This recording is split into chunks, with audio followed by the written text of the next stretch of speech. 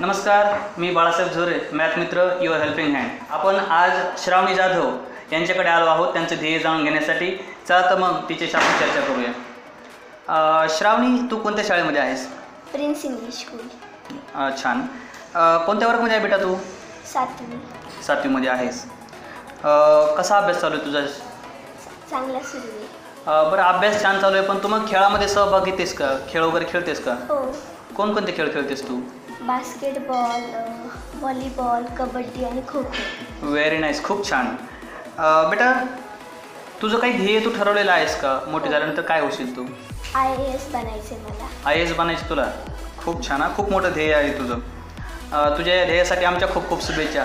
बरं बेटा, हे झालं ध्येय तू मोठ्या झाल्यानंतर. आता तुझं काही ध्येय आहे का शॉर्ट टर्म, काही 6 महिन्यासाठी किंवा 1 वर्षासाठी काही आहे तुझं?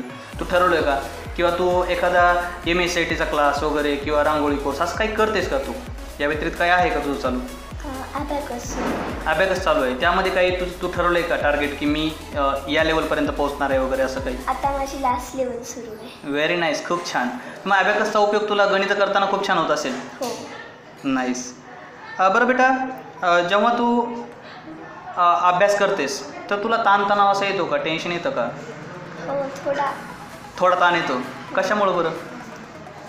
अभ्यास नाही झाल्यामुळे. अभ्यास नाही झाल्यामुळे. मग तू काय करतेस ते टेन्शन घालवण्यासाठी? खेळायला जाते. खूप छान. आपले आई वडील आपल्यासाठी खूप काय करतात, तर तू त्यांना कधी थँक्यू म्हणतेस का? थँक्यू म्हणतेस तू त्यांना? खूप छान. कारण आपण कसं होतं मित्रांनो, आपण सर्वांना थँक्यू म्हणतो. कोणी आपल्याला काही दिले की लगेच थँक्यू म्हणतो, परंतु आपण आपल्या आईवडिलांना कधी थँक्यू म्हणत नाही. तर लक्षात ठेवा, तुम्हीसुद्धा तुमच्या आईवडिलांनी तुमच्यासाठी काहीतरी केलं तर त्यांनासुद्धा थँक्यू म्हटलं पाहिजे, जसं की श्रावणी जाधव करते. ठीक आहे. तर आपण श्रावणीशी खूप छान गप्पा मारत आहोत. आता आपण श्रावणीला काही रॅपिड क्वेश्चन विचारणार आहोत. ती आपल्याला त्याचा आन्सर देईल एका शब्दामध्ये. ठीक आहे श्रावणी? चल, पहिला प्रश्न तुझ्यासाठी. तुझा आवडता नेता कोणता?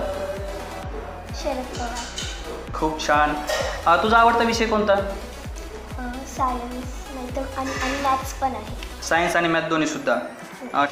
कोणता मूवी तुला आवडतो? सुपर 30. Very nice. सुपर 30 जीवनाला कलाटणी देणारा असलेला मूवी आहे. बरं बेटा, तुला काही पुस्तकं वाचायला आवडतात का? तू काही पुस्तकं वाचली का आतापर्यंत? कोणती पुस्तकं वाचलीस तू? शिवाजी महाराजांची आणि संभाजी महाराजांची. खूप छान. बरं, या पुस्तकामधून तुला काही शिकायला मिळालं का? ते जे तू बाकी विद्यार्थ्यांना सुद्धा शेअर करू इच्छितेस. काय शिकायला मिळालं तुला?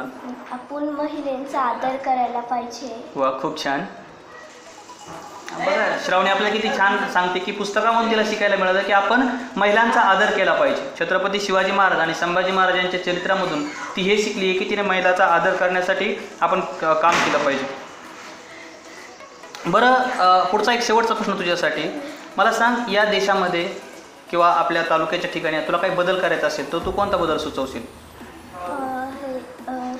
रोड बनवायला सांगेन, प्लास्टिक न वापरायला सांगेन. तर तुझ्या पुढील आयुष्यासाठी आमच्याकडून खूप खूप शुभेच्छा. तुझं जे ध्येय आहे IAS व्हायचं ते तू नक्की पूर्ण करावं. आणि तुझ्यासाठी मॅथ मित्रकडून आम्ही गिफ्टसुद्धा आणले, त्याचा तू स्वीकार करावा. दिस is for you from the math मित्र. ठीक आहे. थँक्यू व्हेरी मच, तू आमच्यासाठी वेळ दिलास. मित्रांनो, तुम्हालासुद्धा जर अशा पद्धतीचं आपल्या मुलाची ध्येय निश्चिती करायची असेल तर तुम्ही आमच्या मॅथ मित्राच्या हेल्पलाईन नंबरवर कॉल करा. आम्ही आपल्याकडे येऊ.